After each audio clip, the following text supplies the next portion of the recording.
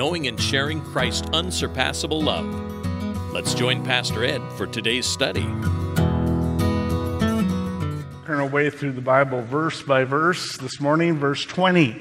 And inasmuch as he was not made priest without an oath, for they have become priests without an oath, but he with an oath by him who said to him, the Lord has sworn, and will not relent, you are a priest forever, according to the order of Melchizedek.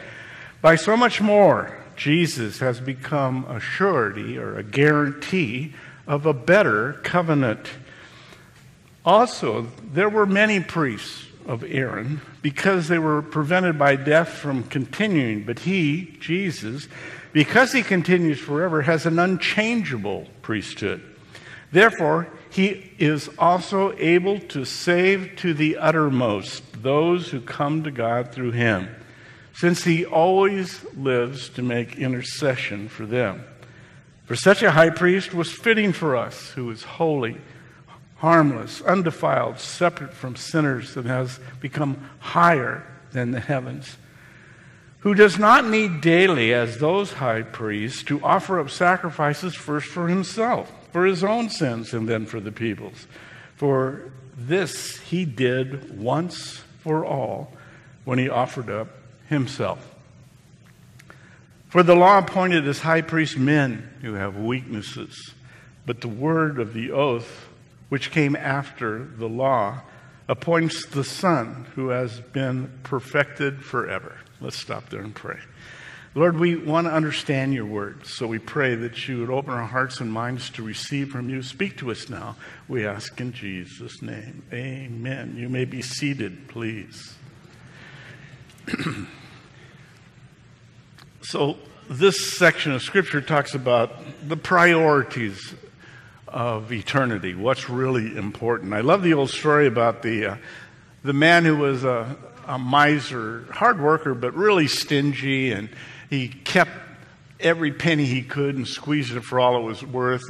But finally, he came towards the end of his life, and he called his wife in, who was a Christian believer, and he said, sweetheart, I need for you to promise me something. She said, okay, if I can do it. And he said, yeah, I want you to promise that you put all my money in the casket with me when I die so I can have it in the hereafter. And she said, okay, if that's what you want. He said, I do. So sure enough, he died a couple days later. And at the funeral, about a week later, she was sitting with her best friend. They're both in black, and the whole thing goes on, the funeral, and at the end of it, she walks up and she slips a little box inside the casket right before they closed it. And when she came back, her friend grabbed her arm and she said, you didn't give all that money to that old stingy man, did you? And she said, well, you know, I'm a believer and I made a promise. She said, I can't believe it. You put all that money in there? She said, well, yes, I did. I wrote him a check and put it in there.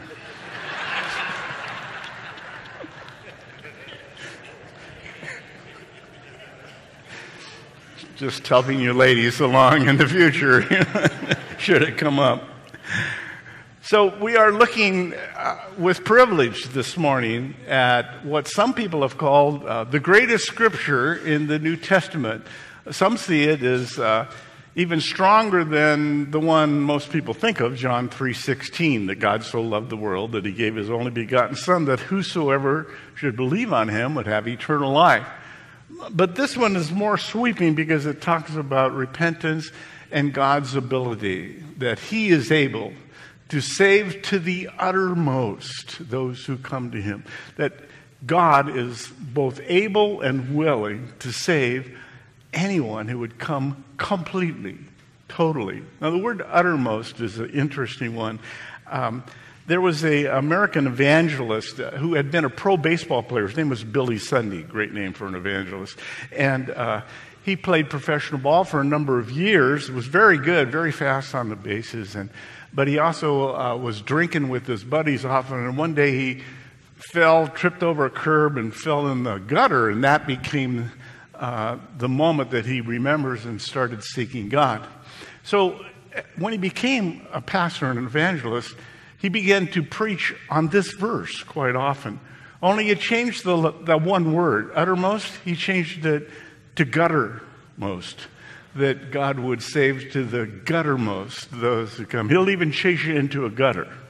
Now, I don't know what kind of gutter you might be in this morning, but if you're here because you're looking for God, you're in the right place, because He's here. He's in our midst right now, and He's willing and able and desiring to save any who would come to Him. So, this section of Scripture we're looking at is one that has been taught by many, probably hundreds of thousands of sermons have been given on this particular verse and the verses around it. It's embedded in a letter written to Hebrew Christians, people who had been Jewish, had grown up as Jews, and then received Jesus Christ as their Messiah, their Mashiach. It's about 67 AD, which makes it a very unusual time. Jesus had died on a cross in 32, 33, and it's about 25 years later, and the Roman Empire is still intact, and so is the temple. Even though the temple veil was split in two when Jesus died on the cross and the ground was rent, the next day Judaism went on. And so even as they received this letter up in a suburb of Rome, these Jews who were struggling, the temple was still doing all the things the temple normally does. And that's just the background for what's going on in this section. That there were priests, Jewish priests, still in the temple. 9 o'clock in the morning they'd offer a sacrifice. 3 o'clock in the afternoon they'd offer a sacrifice. The morning and evening sacrifices every feast day, every Sabbath. There was this constant organization that was continuing, even though it had been abolished, even though the old covenant was no longer in place. But something also is taking place at this time. Rome begins to persecute Christians. Nero had torched Rome. He wanted to rebuild a new city. And when the people weren't real excited about that, he blamed the Christians for it. And that started persecution of Christians. So these Jews who are living in a suburb of Rome, who had received Jesus as their Messiah, all of a sudden they're stuck. And when the Jewish friends at the synagogue were doing fine, they were being kicked out of the synagogue. And that's where all the schools and the unions, the guilds took place. So it was putting an economic hardship on them, but there was also the possibility of martyrdom because Christians were being burned to death in Rome, in Nero's gardens. So they're starting to waver in their faith. And some of them are wanting to go back to the Old Covenant, to the Old Testament laws. Because if you were a Jew, you weren't being persecuted. If you were a Christian, you are. Well, it's the same thing, right? The temple's still going on. Same God? No, it's not. God has a new covenant, and you can't put new wine in old wineskins. Jesus taught quite a bit about it. I hope you took communion. You remember that night when Jesus took the cup, he said, "This is my blood of a new covenant, a new testament, a new agreement." That comes up in this section of Scripture too. So this particular section breaks up into 3 parts. God's oath to make Jesus a priest forever, 20 through 22. The permanence for us on our behalf that he remains a priest forever. And then his perfect sacrifice of himself was so perfect, 26 through 28, that no longer would any sacrifice need to be done for our sins. Pretty sweeping area of Scripture, some important concepts, theological ideas here, and they continue down even to this day. That yes, there was a number of things that they didn't understand yet in Rome. In fact, if you were with us, you'll remember that the writers said, you're not growing, you're staying still. In fact, some of you are going backwards, and so you have to be given spiritual milk instead of solid food. You're like a baby. What's the solid food? The things that he's teaching now here in this section. That not only did Jesus die once and for all for our sins, but that he right now, here, this morning, is interceding for you and for me, that he's intervening with Father God. So there's some really big thoughts here. Let's jump in and see what God might say to all of us. Starting in verse 20, God's oath. And inasmuch as he, Jesus, was not made priest without an oath. Something is unusual about this priest, besides him being God the Son, but that when God said he was going to be a priest forever, he swore on himself. It's kind of a strange thought. But if we're in a court of law and you're asked to go to the witness stand, you put your hand on the Bible, you said, I swear to tell the truth, the whole truth, and nothing but the truth. But when God swears, he can't swear on anything higher than himself. By the act of putting your hand on the Bible, you're saying, this is truth, and I'm going to do the same. God says, I'll swear by myself. Thank you. I'm greater than anything. And he swore by this verse, the next verse, verse 21, this oath. For they have become priests without an oath, they being the Levitical priests, the priests that are down in Jerusalem offering sacrifices every day as this letter was being read. They became priests without an oath, but he, capital H, with an oath by he, capital him, capital H, who said to him, the Lord has sworn and will not relent. You are a priest forever according to the order of Melchizedek. God himself has sworn, taken an oath is the point. Now this verse appears numerous times in this letter. It actually is taken from Psalm 110, verse 4. And that's important because he says a couple of things about it later that are unusual. But the point is, God the Father is saying to God the Son, you are a certain kind of priest, different than the Levitical priests, like Melchizedek. Now, Melchizedek is this mysterious priest who was in Salem, where Jerusalem would go, when Abraham went through, which was 2000 BC. Okay? And if you read the chapter before this, the first part of chapter 7, there's a discussion about Melchizedek. If you weren't here, you need to go get the CD or go online and listen to it, because it's an astounding picture of Jesus. And it was said in 1000 BC, so it was said 1,000 years before Jesus came and became that high priest. Okay, we won't go back there completely. But priest means bridge builder. Jesus is the bridge builder between us and Father God. He did it by the great exchange, by dying in your place, dying in my place, the wonder of it all. And when we draw near to him, as he said to, we looked at last time, he will draw near to us. He will draw us in. So, he's the bridge. Verse 22, by which, or by so much more, Jesus has become a surety, Old English word, guarantee of a better covenant, of a better agreement between God and man. Jesus is the guarantee that God is keeping this new covenant onto eternity. So, some translations say a bond, like you'd put up a bond, a bail bond maybe, something like that, or that you would co-sign on a loan. But really, guarantee is the clearest picture. Now, we have something in America that I haven't found anywhere else in the world that uses the word money back guarantee. That it's supposed to help us make a commitment to buy, and it normally does.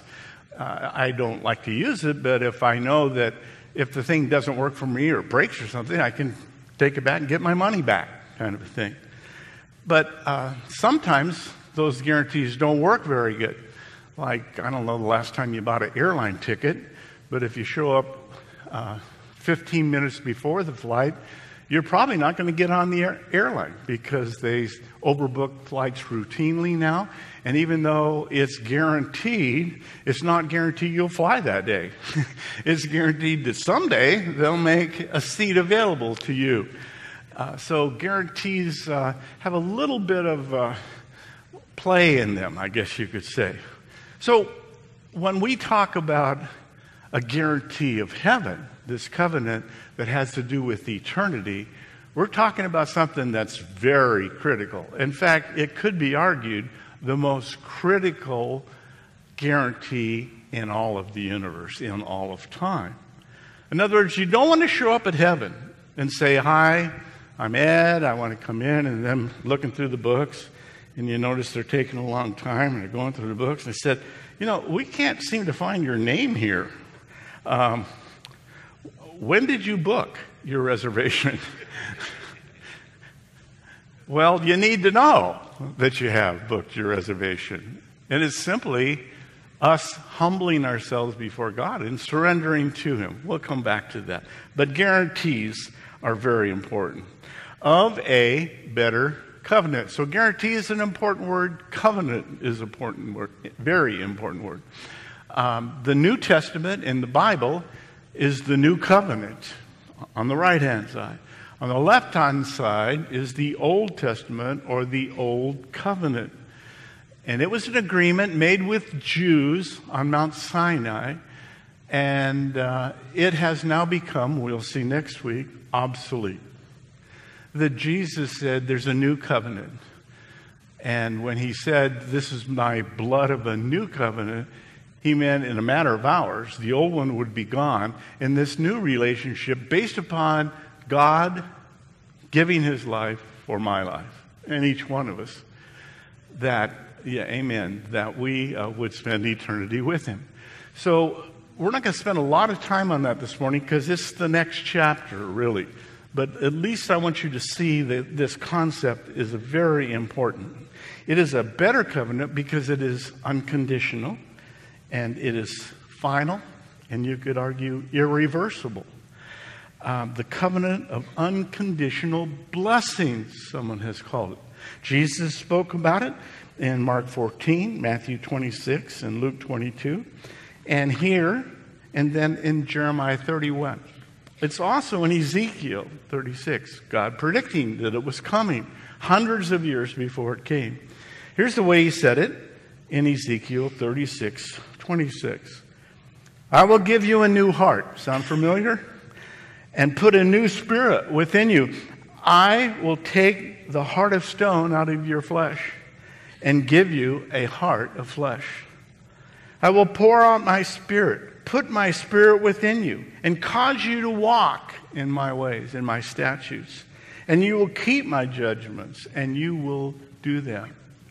What God is saying is that He gives us His will, His desire, and that when we surrender to Him, that becomes a part of us. And it starts a slow but predictable change in us.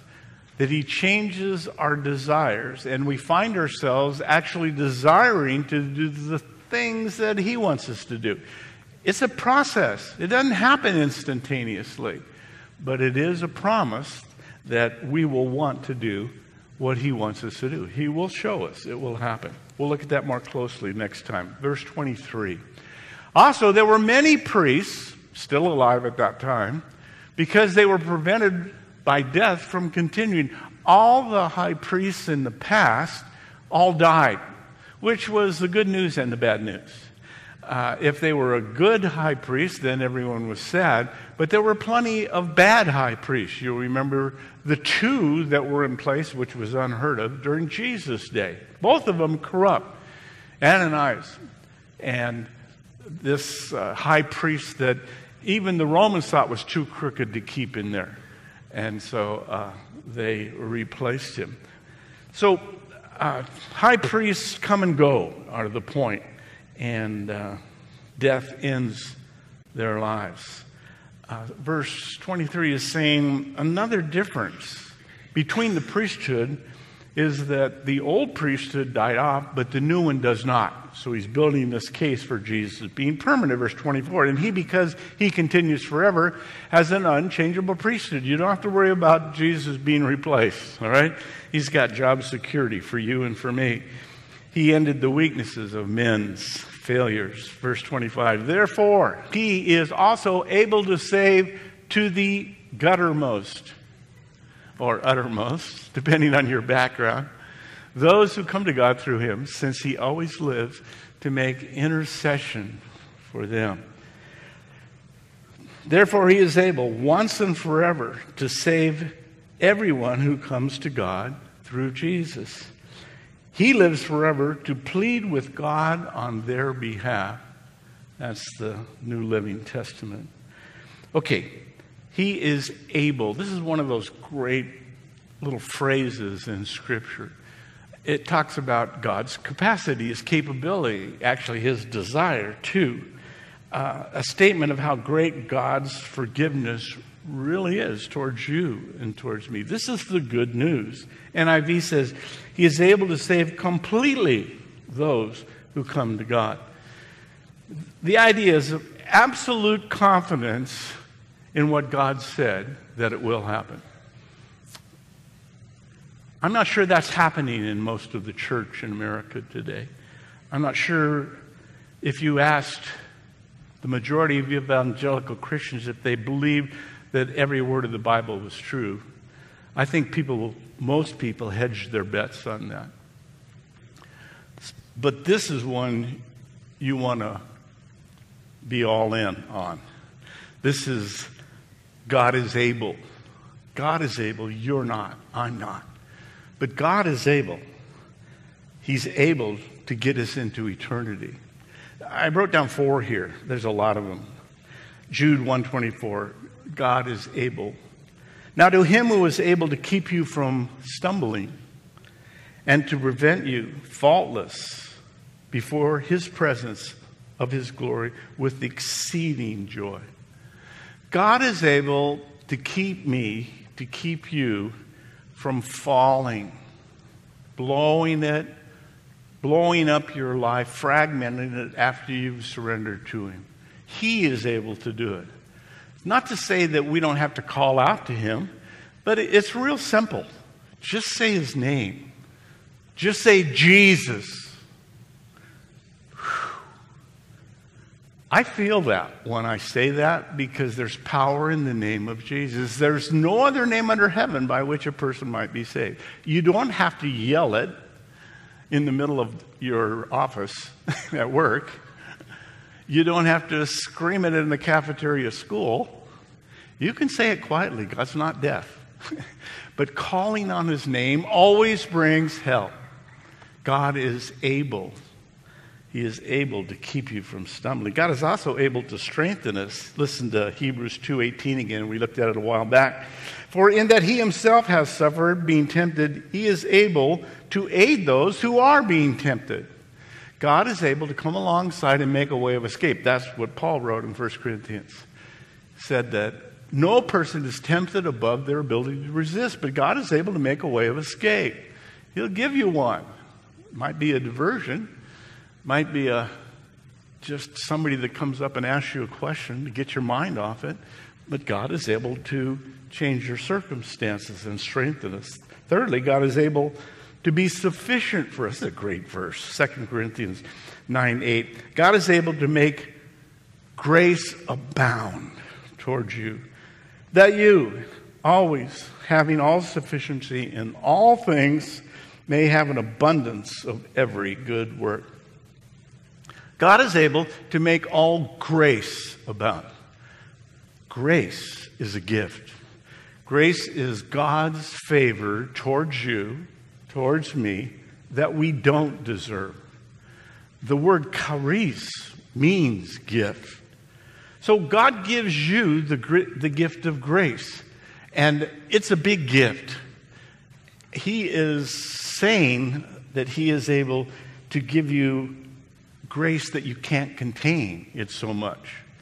That's a reoccurring theme again in the New Testament. Romans 5:17b. God is giving grace. And he said, those who receive his gift of righteousness and his abounding grace shall reign through the one Christ Jesus. If I will open myself up to take in God's grace and his righteousness, I will reign in life. Circumstances won't compress me. I'll be able to stand. You will be able to stand if you will increase your capacity to hold God's grace. What he's saying is abounding grace is more grace than I can contain, than you can contain. We're containers for grace.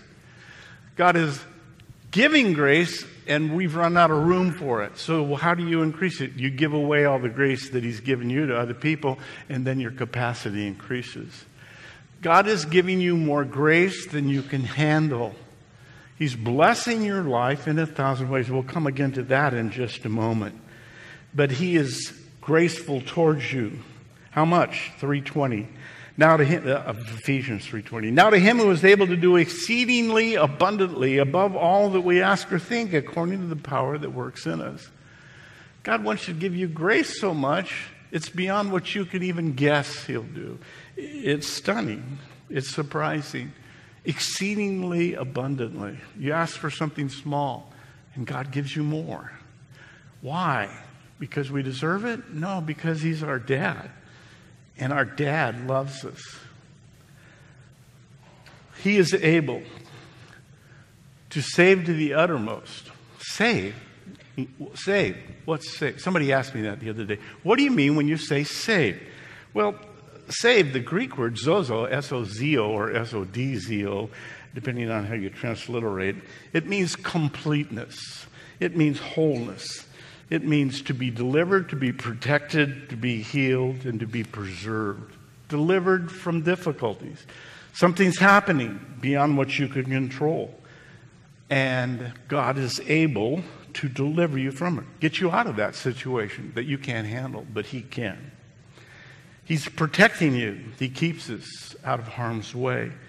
He makes sure that we are safe.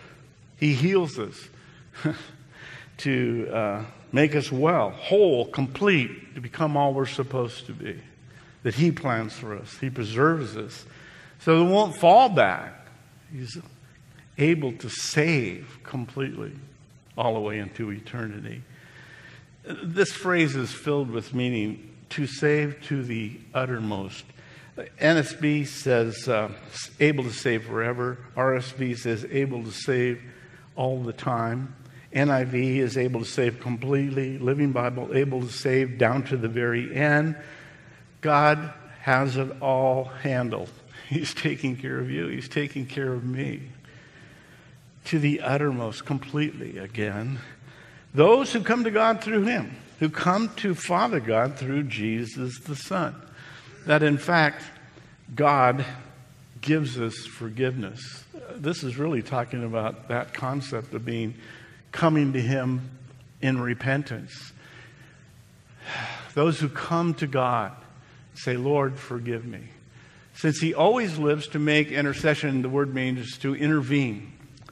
Jesus is intervening on your behalf right now. Well, Pastor, I'm doing fine. It's awkward because God reads our heart. You may be sitting here with your hands folded so you really can't do too much bad, like when we were in 3rd grade. Fold your hands and put them on the top of the desk, or otherwise I'm going to kill you, little monsters. None of our teachers, of course, would say that, but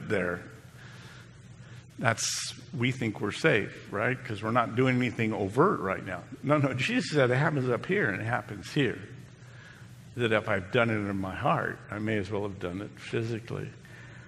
But He is able, when we come to Him, to make intercession for us to Father God. We'll come back to that again at the end. 26.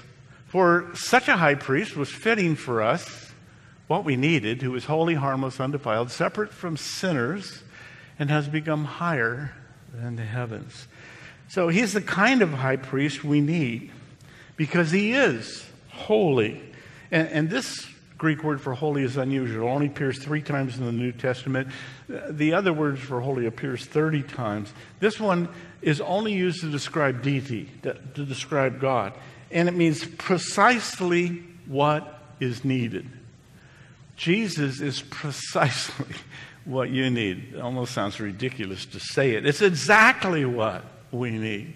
He is the perfect person to meet our needs because His person and His sacrifice are without spot, wrinkle. Everything's perfect. He's harmless, blameless, the NIV says. Guileless. The idea is without any malice or evil thoughts towards you. God is for you. He is not against us. He is, in fact, doing everything He can to get us there. Listen, Romans 8:31. What then shall we say to these things? If God is for us, who can be against us? He who did not spare his own son, but delivered him up for us all, how shall he not with him also freely give us, get this, all things, everything we need? Who shall bring a charge against God's elect? You. It is God who justifies. Who is he who tries to condemn? It is Christ who died and furthermore also risen, who is even at the right hand of Father God, who makes intercession for us. There it is, Romans 8, again. Who shall separate us from the love of God? Shall tribulation or distress or persecution or famine or nakedness or peril or sword or illness or bills or a bad boss at work? No one can separate us from the love of God. This is great stuff. No evil intent. He wants to bless us. This is a difficult concept to convince people of. But listen to what Jesus said about that. Acts 3:27. To you first, God, having raised up his servant Jesus, sent him to bless you. Sermon on the Mount. Blessed are the poor in spirit, those who recognize they don't have any spiritual resources except those things that God has given them. Blessed are you who mourn. Repent over your sin. Blessed are the meek, humble before the Creator of the universe, who wouldn't be when you understand who he is. Blessed are you if you hunger and thirst after rightness before God. Blessed are the merciful. Blessed are the peacemakers. Blessed, blessed, blessed. Blessed when they revile you. Blessed when they persecute you. Everywhere Jesus took children, it says, and he blessed them. How about Matthew 14:14? You shall be blessed, for they cannot repay you when you help someone. Matthew 24:50.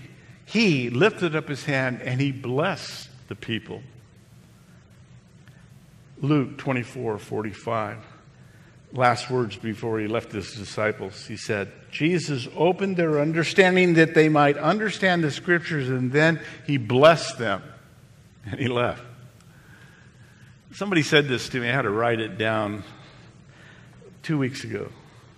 I can understand how the Lord would bless children or new converts or even Christians in poor countries who need miracles just to survive.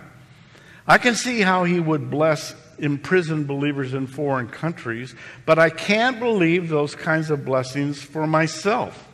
I just don't think I ever live up to the light that I have received. I feel God is mostly displeased with me. I don't feel worthy of his blessings. My response? You're not worthy. None of us are. It's not based on worthy. It's based on grace. It's based on this gift, this abounding grace that he's trying to give to us. That's how he blesses you. He gives you favor with him in front of him and in front of other people. God makes you look good. Isn't that wonderful? Amen. I got a yes. We're not a Pentecostal church, but every once in a while you could, let the amen come out. I wouldn't be offended, It would be okay. Separated from sinners. Set apart, literally it means. Jesus was accused of hanging out with sinners. It's not talking about that. He's saying that there's no room for sin in his life. He was absolutely perfect, but, he'd have lunch with tax collectors and prostitutes and was the talk of the neighborhood because he was around them. Undefiled, free from contamination, separated, set apart.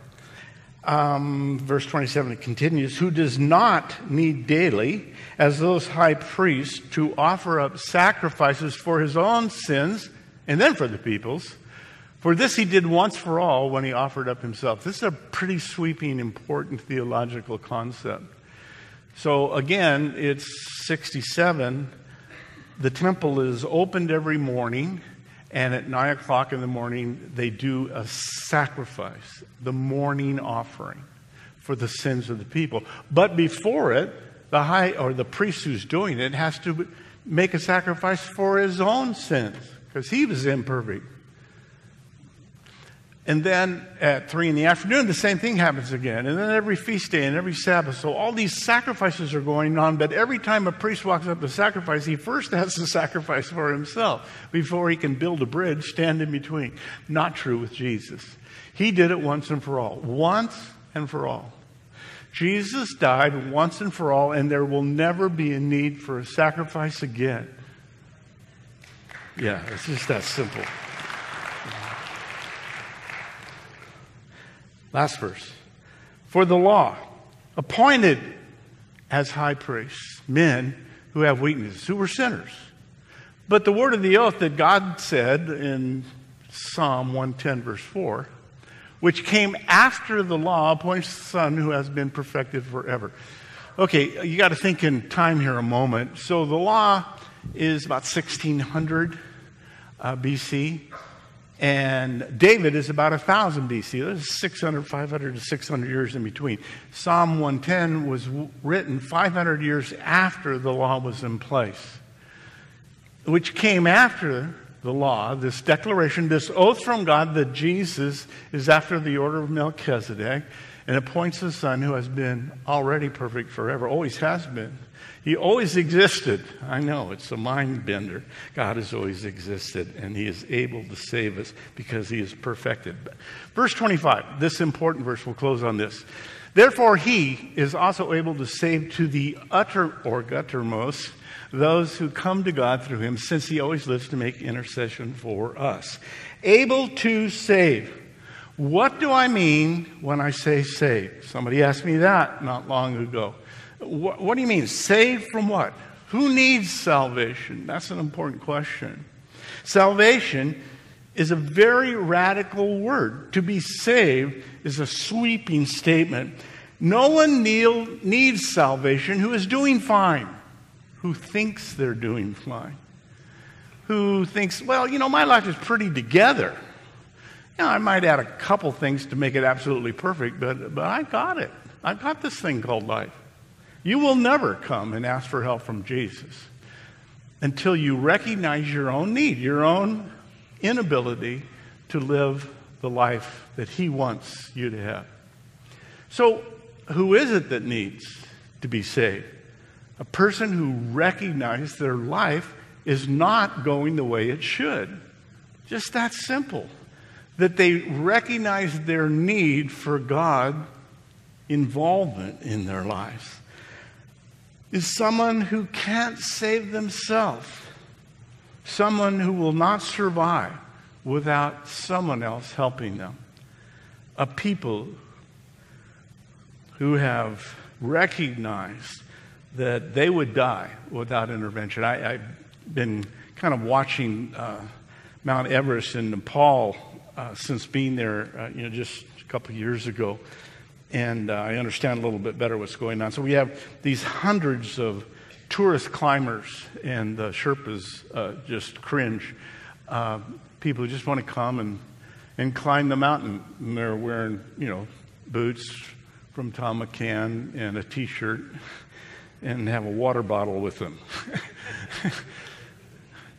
They need to be saved. But in a serious way, some even who have the right equipment are not prepared to recognize their complete need. 6 people have died so far this year again on Mount Everest. People who didn't know that they needed to be saved until they had fallen. And 5 of the 6 were still conscious when they found them and tried to helicopter them out.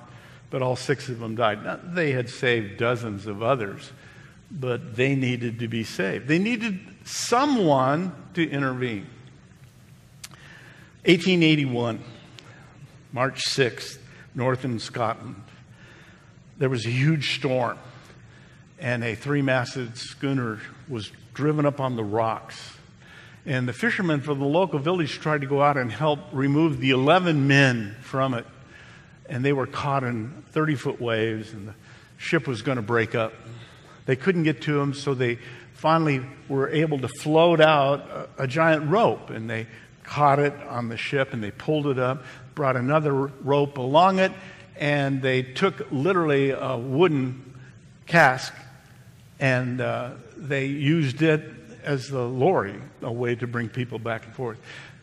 First young man got him. He was the sickest of them, and they brought him to the shore. He was saved. 10 people left on the ship. But as soon as he got out of the barrel, a wave hit the back of the ship and spun it around, so all the ropes were entangled in the rigging, and there was no way to do it again. So a young man climbed up on the edge and jumped in and tried to swim. And huge waves coming over him. He had a hold of the rope and just trying to swim along the rope, thought he could make it, but he didn't. Huge waves over him, finally pulled him off the rope, and he drowned. Everybody's just standing there. They couldn't do anything to get in the water. They'd have drowned with him. But as soon as he went under, another huge wave hit the ship and spun it back around in the right direction. And all 9 men came off the ship. Well, they asked the captain what happened that this young man left. And he said, quote, "The best man in the crew, but he was lost because he tried to save himself. In his own way, yes, all the rest were saved, but by other hands than their own. Human powers are wholly inadequate to save someone in this situation. To rely on them is to ensure disaster." God is waiting for everyone who will just simply say, "I need you, Lord. I surrender." If you haven't done that, don't leave this morning until you do. Would you stand, please, and we'll pray together.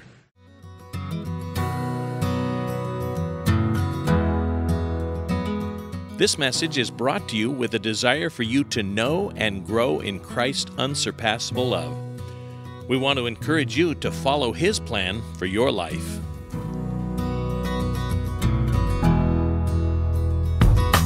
Oh, great man in form and function, careless consumerist consumption.